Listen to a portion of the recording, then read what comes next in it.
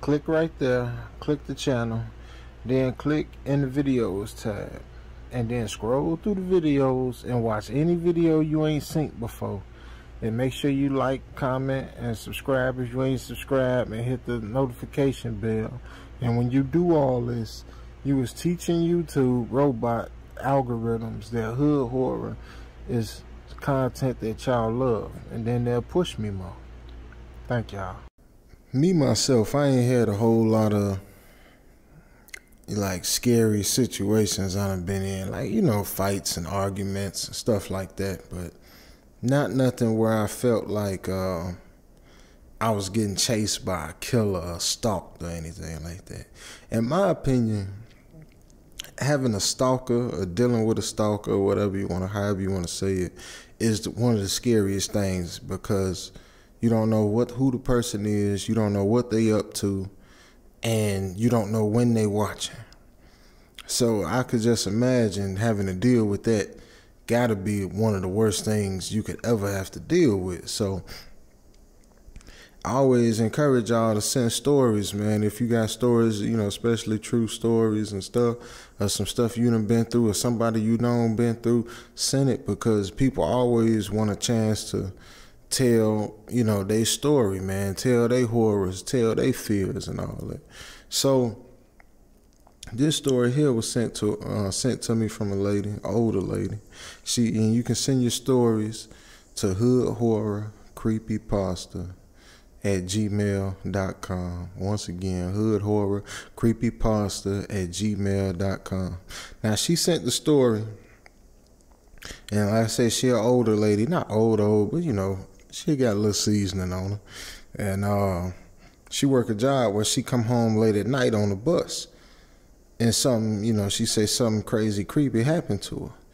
Now, she worked at a department store and would have to close the store every night because none of the young folks wanted to be there. She said they'd be ready to get home and go smoke, drink, play video games. You know, that's in her words.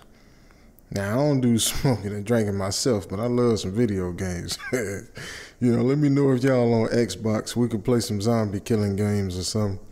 That's mostly what I play. I don't be playing basketball like that. I'm taking a break from basketball this year. I'm tired of 2K. But anyway. So anyway, by the time she would get out of there, it'll be around 10. And the bus came at 10:09. Now, she was on the bus and saw the same people she would see every night. And they all laughed and joked and complained about their jobs like they did every night.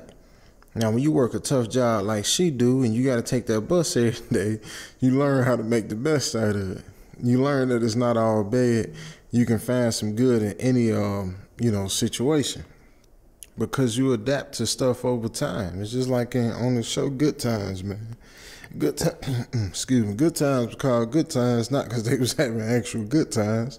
Good Times was called Good Times because it was them making the best out of bad times. You know, it's kind of like I think it might be an oxymoron, I think. When you do something and people, because like if you weren't from there, you never been there, you from the suburbs or something, and you'd be like, man, why is they cracking jokes and smiling and having so much dang fun, man? You know, why is they just turned up all the time, man? You know? But you got to be there to understand. If you ain't from there, you ain't going to understand, man. Now, so yeah, you learn to adapt to stuff over time. And that's a gift and a curse, because by adapting, you kind of just accepting that things are going to be the way they are. But that's why you always got to keep, you know, a good balance in life. Don't get too deep on either side. Stay balanced, stay grounded. Appreciate what you got, and also strive to put yourself in position to get more if you want, you know. So she got off the bus, and she still had another half a mile to walk, because she stayed in a rural area where everybody's house was far off from the street and back up in the woods. Now, y'all who stay in the city might not seen this before, but in the country, it's areas where folks have these long driveways, and their houses sit back up in the woods. Now, some houses you wouldn't even know they was there if it wasn't for you seeing the mailbox on the street. Now, when she got off the bus, she was happy and smiling until she seen the man standing across the street, kind of like behind a big tree. Now, in the city, if you see somebody out at night, it really ain't no big deal like that. Probably just, just people be moving and grooving. All the city don't sleep, But when you're in the country, it's creepy because, you just can't walk to the corner store like you can when you're in the city.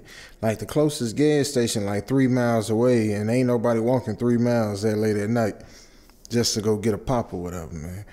So she sped up a little bit, but he crossed the street and started down and was staring down in her direction. Now she felt that hazy feeling you feel when you get scared. You know that feeling like when you can just feel the fear making its way up to your brain or whatever. And she said she took off full speed, which she said wasn't real fast at all.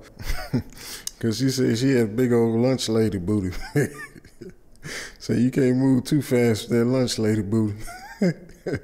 So they say he took off right behind her, and he was faster than her. So he was got right up on her real quick, and she screamed for help. And she was moving fast as she could and hard as she could, and she was trying to get to her phone. And she ran out into the road, and the Lord must have been looking out for her because she was able to flag down a police car.